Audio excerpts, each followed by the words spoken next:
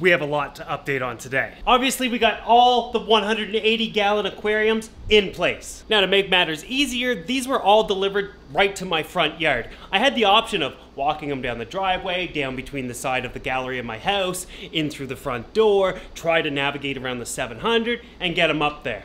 Or, we just put them through the window. Now, these racks stand 56 inches tall, almost 5 feet. It was better to get 4 guys total, and that's what we did. Right through the front door, you know, slide them through, grab them with those suction cups, and the 4 of us put them up top, and I swear it was easier than just 2 of us lifting it. For some reason, these guys felt like they might have weighed 20 pounds each. Bottom line, though, is all the aquariums are now in place, and we can start doing some things. Obviously, I already got a lot done, and we're gonna cover that right now. First and foremost, we got all the lights completed. Again, we went with pendant style lighting, and I gotta say, this is just absolutely awesome. It's the same lights used for every aquarium. Obviously, I need to clean up the wires a little bit more, but if you guys remember when we put the grass plant here, another benefit to that was we run all the cords behind it.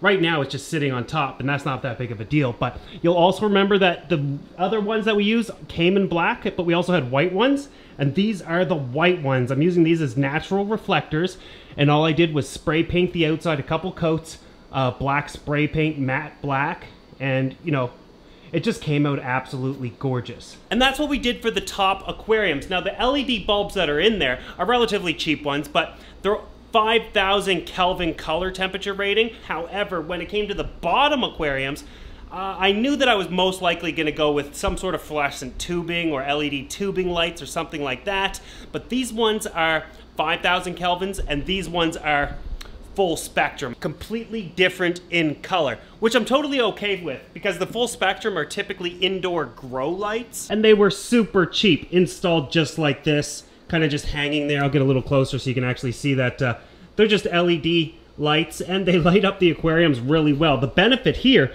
is these are 19 watts and 19 watts, so this tank is being lit by 40 watts of lighting, and as you can see, it's more than enough. Mind you, I think we'll just be testing this color spectrum and these lights and seeing how they do long term. And these ones up here are about 10 watts a piece. So 30 watts to light that, 40 watts to light this, 70 watts of lighting total. Previously, we used more than that on a 120, just one. As for lids, none on this one right now, and I was just testing the sizing and whatnot.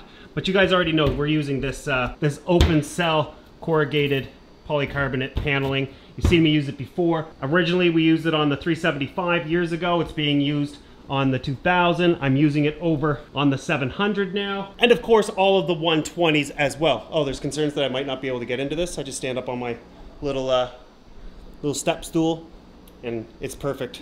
Plenty of headroom, lots of room to escape, etc. This is ideal. I love this setup. Obviously, I just gotta cut one of these in half, drill a little finger hole, but no big deal. What about backgrounds? Well, you remember I painted the wall black. There is no point to me adding a background because the tanks are so close to the wall that they now all just have black backgrounds. If I don't like it, technically I can slide back different colored cardboard, paper, or whatever if I do want to change it, but I love it as is. Look, it just looks fantastic. Now this is a big one. I also did something to so when I come out here and I want to turn on all the lights, if they're not on timers, because not all the tanks have plants or anything, and a lot don't even have fish in them right now, but if there's no plants in the tank, I usually turn the lights on when I want to, and timers, sometimes bottom line is, a lot of the times I gotta turn on all the lights individually, and there is what?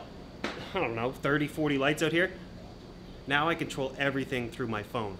Every system can come on by just pressing a button. Those types of things are a dime a dozen. Get them on Amazon or whatever. They're just little controllers. And it's just right there. Now, if I don't want to do it through my phone or don't have my phone handy, it's just got a button. Boop. Boop.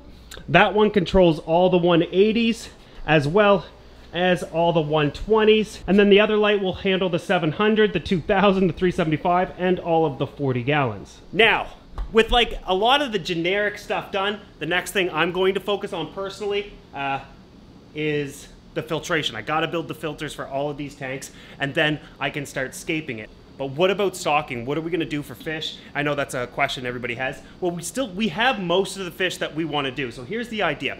In tank 1, I'm thinking we go with the Oscars here. The first fish that greets you in here is gonna be a tank full of happy Oscars. We're not only doing the 6 Oscars that we have, which are gonna have a massive growth spurt in this tank, but then we're adding the Fahaka puffer, who they're already currently with, as well as my Bisher that's in with the stingrays right now. And that will be the stocking for that tank. As for scaping, I'm doing something, I've already been kind of playing around with it, and it looks, you know what I'm gonna say, it looks absolutely phenomenal. It's gonna be the ultimate Oscar aquarium, and I'm incredibly excited about that.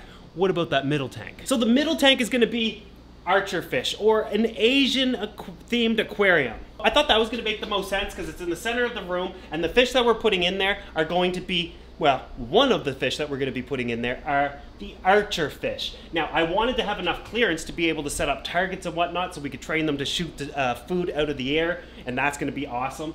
And I also thought they'd do far better up here. And as you can see, look, when I'm standing in front of this, my head comes to about the center. It's like perfect viewing angle for just standing there and looking, or sitting at the podcast table with Tamara, who's makes me do everything all by myself. But the other thing that I want to do is the clouded archerfish technically can live in freshwater all their lives. And we're going to cover this and go in depth eventually, but a lot of archerfish, including these guys, can adapt to brackish or even full salt water. So what I'm going to do is slowly change them over to brackish, perhaps because one of the other fish that I want to get for them is the mono fish, which is a totally brackish water fish and can do well in salt water as well, because I want to do a community aquarium Asian thing. I don't want to have individual species aquariums or too many of them anymore. I want to do some really cool things that I'm really excited about. And brackish water, nobody really does it. And if they do, it's always like a lot of the same stuff. And even archerfish are pretty common. But I want to do something that I think looks absolutely gorgeous. And I'm inspired by a number of things. And when that video comes out, and if I can locate them, I already have Jeff from One Fish, Two Fish in Dartmouth, Nova Scotia, my local fish store, looking for them. But once I can get a hold of them, we'll get like 10, 20 of them.